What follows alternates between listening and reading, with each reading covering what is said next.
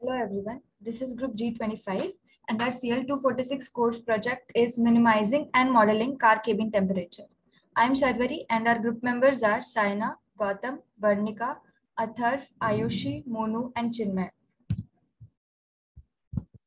Talking about the user story, we know that the overheating of car is the prevailing problem in summers and when we park our cars in direct sunlight in the afternoons.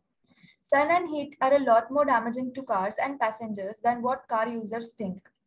The interior of the car has been recorded up to 60 degrees Celsius, which is a lot more temperature. The dashboards and the car seats get heated up due to sunlight. It causes thermal discomfort among passengers. It also poses great health risk among passengers due to evaporation of interior materials. The car's interior, finish, and engine are also at risk due to UV radiation. The increased AC use causes more fuel consumption, and moreover, talking about background and literature, one of the major effects of car overheating are infant deaths in car. On survey, it was found that 38 children die each year from the heat stroke, which occurs from overheating of car. And it is the second leading cause of death in vehicles for children 14 and younger. There was also an article on effects of car overheating by CNN Health, and it motivated us to find a solution to this problem. Our technical heat transfer problem is we need to experimentally obtain the temperature versus time data inside the car cabin, and we need to plot it. We model the obtained data using the heat transfer equations, and we achieve consistent results with the experimental graph. We'll compare the rate of temperature rise with time, the maximum temperature reached inside the car cabin in both the cases. Find the parameters affecting this temperature rise and vary these parameters so as to obtain the optimized solution to delay the temperature rise inside the car cabin. So our proposed practical solution goes like this. We model the heating up of car cabin using the concepts of heat transfer. Then we'll match the calculated data with the experimental data. We study the effect of various parameters, which include thickness, material, etc. We study the heat transfer modes, the temperature dependent flux, which affects the temperature in the car cabin. And we accordingly suggest optimized values of the parameters so that the temperature rise is delayed. The big picture, as we see here, is the car cabin as used as the control volume. So this is the whole car, and we use the car cabin as our control volume. Now, to obtain the experimental temperature profile, we use ELITech data logger device. The device, we calibrated it for every 2 minutes so that it measures the temperature data in the car cabin automatically. We then place the device in the car at 2 in the afternoon. The device stored temperature versus time data, and a temperature profile was generated for the observed data. This is the experimental temperature profile we obtained by using the data logger device. From this graph, we can observe that the temperature inside the car cabin remains almost constant for initial 7 to 8 minutes. Then the temperature starts rising gradually in a parabolic fashion, and then we can see that it reaches a constant value thereafter. In this graph, the maximum temperature reached is 40.8 degrees Celsius, and the time taken to reach the maximum temperature is 1 hour. For modeling the temperature variation inside the car cabin, we now use heat transfer calculations. Our governing equation is mCp dt by dt is equal to q dot in minus q dot out. And this is our control volume. There are two control surfaces here. Control surface 1 is the rooftop of the car, and control surface 2 is glass. Here, all the losses and also the incident sunlight is being shown. The assumptions are that there's a negligible thickness of car. There is no spatial variation of temperature inside car. Hence, we do not account for conduction. Control surface 1 being the rooftop is opaque. Hence, transmittivity is taken to be 0. Control surface 2 is glass, and hence transmittivity is taken to be 1 and reflectivity is taken to be 0. Mass and Cp for car roughly are approximated to be weighted average of the Cp of seat and Cp of air inside the car. These are the values of the variables which are used in our governing equations. Talking about the estimations of heat transfer modes, first we go to the convection. Convection takes place outside the car cabin due to the air. and the heat transfer coefficient for that is 20 watt per meter square Kelvin. Hence, it is a dominant mode of heat transfer, and we consider it while writing equations. Talking about conduction, conduction occurs in the thickness of the car rooftop, but as we have assumed negligible thickness, we neglect the conduction. Radiation occurs as the car rooftop emits radiation and also is a dominant mode of heat transfer. Now we shall look at the effect of different heat transfer modes on temperature profile. We had considered the car cabin as our control volume.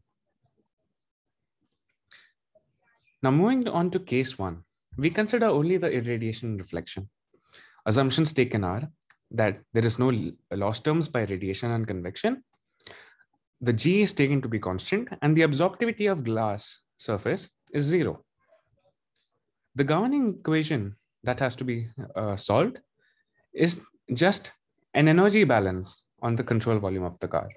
The left-hand side, mCp dt by dt, is the rate of energy change within the control volume, and the right-hand side are the incoming energy terms. On solving this analytically, we obtain that the temperature has a linear profile. The boundary conditions are that the temperature initially is nothing but the temperature of air outside, which is 30 degrees Celsius. On plotting this, we obviously see that it's linear with a slope 0.02816. Now, this is a very crude temperature profile since we have not accounted for any kind of losses. And since we have not accounted for any losses, the temperature just keeps on rising indefinitely. Now, in case 2, we also consider the convective losses. You'll observe that in the governing equation, we correspondingly add a convective loss term, which is HAS delta T. On simplifying and incorporating the boundary conditions, we obtain the final equation. And we see that the temperature here in this case varies exponentially with time. And we can see the temperature profile on the left and conclude that the maximum temperature is nearly 45.78 degrees Celsius, and the time required to do so is 63 minutes. Now you'll observe that this temperature profile is quite different from the one that we obtained in case 1. This is because convective loss is quite a significant loss term. Now, in case 3, we shall consider the emission loss as well. You'll see that the governing equation has an additional term, epsilon as1 sigma t to the power 4. Again, simplifying and applying the appropriate boundary condition, we see that the time required to reach the maximum temperature is 1.5 hours, and the maximum temperature is nearly 49.53 degrees Celsius.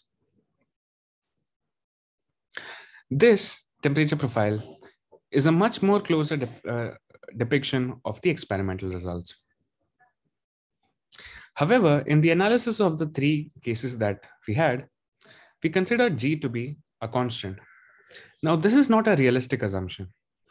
This is because we can expect that during the duration of the experiment, solar radiation flux would have decreased because the sun's rays would become more slant and diffused, and the intensity would have reduced. To account for this, in case 4, we take the solar radiation as a function of time. We take G to be a sinusoidal function of the form A cos Bt plus C. We take the boundary conditions G initially as 1300 watt per meter square, that is during the start of the experiment. And after 1 hour of the experiment, that is T equal to 3600 seconds, we take the G value to be 1000 watt per meter squares. So in the final equation, we have G of T equal to 1400 cos of 0.0001 T plus 0.38. The leading coefficient here is taken to be 1400. The reason is 1400 is the maximum intensity value that was observed during the day around noon time. But our experiment time was from 2 p.m. to 3 p.m. So it accounts for that. Now, the governing equation, you'll see that G has been replaced by this function of time. And you can see the usual convective and radiative loss terms. Again, this is not solvable analytically, so we resort to MATLAB's inbuilt OT45 solver to obtain the temperature profile. We can see that the temperature profile of this kind is obtained. The maximum temperature reached is nearly 41 degrees Celsius, and the time required to do so was nearly half an hour. This temperature profile is a much more closer and a depiction to reality.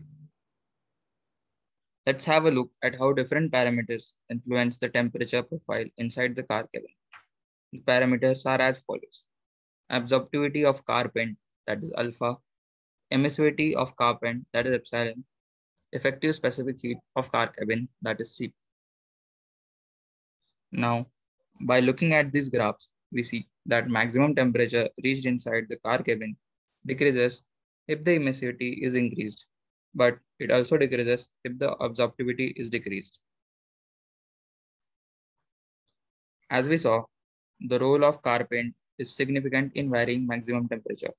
We can say that this temperature can be reduced by using light colors due to their low absorptivity and high emissivity. Coming to the effective specific heat of the car. As we vary the specific heat of the car, we see that maximum temperature attained decreases as specific heat increases. Temperature profile becomes flatter at higher values of Cp, which explains the delay in reaching maximum temperature. Temperature also stays low for a longer period of time. After studying the influence of Cp in maximum temperature attained, we can see that to achieve minimum temperature and increase the delay in temperature rise, it is needed that the material does not retain heat. So, use of fabric material for car seats is suggested, such that passengers do not get uncomfortable in summers due to heated seats. Now, let's have a look at PCMs. PCMs, or phase change materials, are substances which absorb or release large amounts of latent heat when they go through a change in their physical state, that is, from solid to liquid and vice versa. When installed into rooftops of the car, they are able to trap the heat coming from outside. Due to their high heat of fusion, they melt and solidify at a certain temperature, and overall, this slows down the process of rise in temperature. As we can see through these graphs, that the PCMs are significantly able to decrease the temperature in car cabin. The graph shows two results for temperature profile, one with PCM and one without PCM. Now we move towards the conclusion of this project. We firstly model the obtained experimental temperature profile with fair approximations.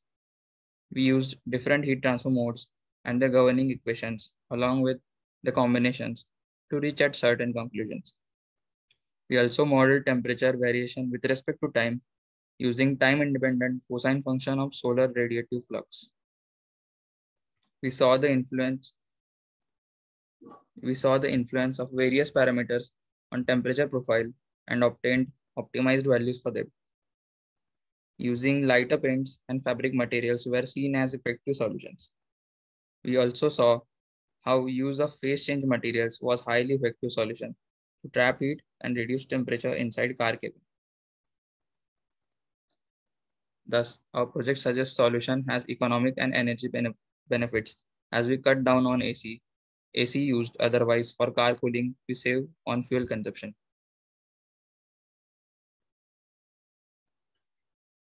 Coming to the future work that the team has envisioned. Studying use of automatic temperature controlled exhaust fans to reduce the parked car temperature. Study of feasibility of a coolant system running through the frame of the car.